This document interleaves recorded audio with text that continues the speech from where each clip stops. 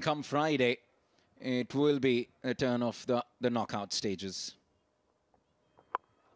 He's giving that a swing and he pays the price. Early on, it's Raghu and the Telugu Warriors that draw first blood. He gave it a good whip and he found shot point and a good sharp catch. 5 for 1, the Bulldozers.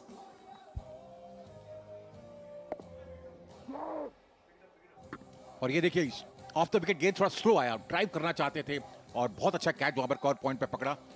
274 run बना चुके हैं अब तक इस match से पहले। और एक बार फिर देखिए जो बात कर रहे थे ये दिस इज कॉल्ड कमिटेड कर्स। और बड़ा विकेट मिलता हुआ वहां तेलुगु वॉरियर्स को। क्या बॉल डाला है वहां पर, उठा के खेलना चाहते थे, बीट में थोड़ा सा मूवमेंट था बॉल के अंदर और क्लीन बोल्ड हो गए वहां पर। That is absolutely massive for the Warriors. Wow, we just spoke about it, and Aadi with a moment of brilliance. The main man, not just for the Bulldozers, the main man of CCL Season 10 departs.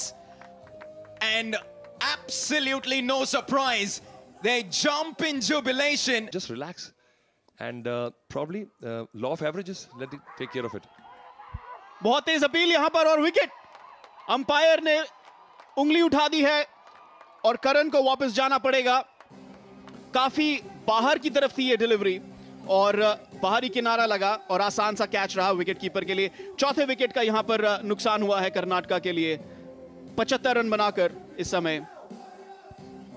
I think ठीक किया उन्होंने, जो policy उनकी चल रही थी उसी policy में ये चलाया, पर इस बार क्रॉस द लाइन खेल गए और क्योंकि बॉल और खिंचा हुआ था, wide of the off stump था, तो बॉलर की तारीफ करूंगा मैं और किस्मत थी कि एज लग गया।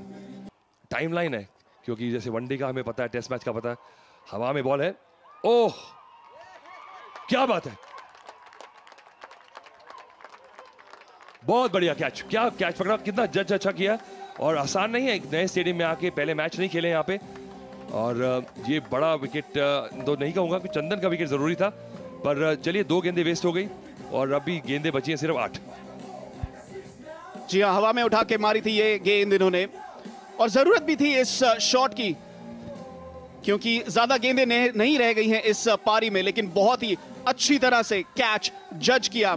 आगे आए पीछे गए लेकिन नजर नहीं हटाई गेंद पर और 5वां विकेट यहां पर कर्नाटका का गिरा हुआ।